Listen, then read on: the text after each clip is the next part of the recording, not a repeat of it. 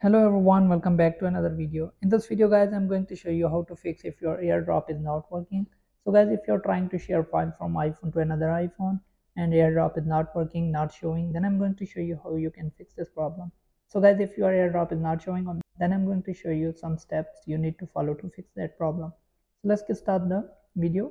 First of all, open your iPhone setting, simply scroll down, click on general and click on AirDrop.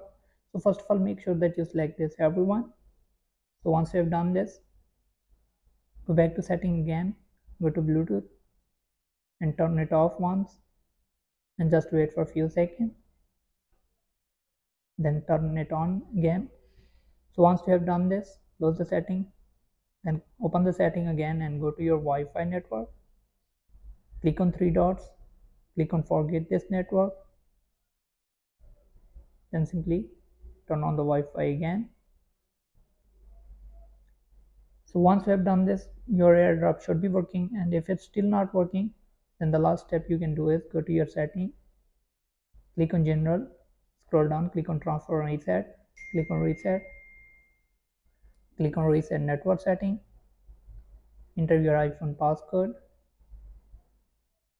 So once you reset the network setting, it will fix your problem. You won't lose any of your data.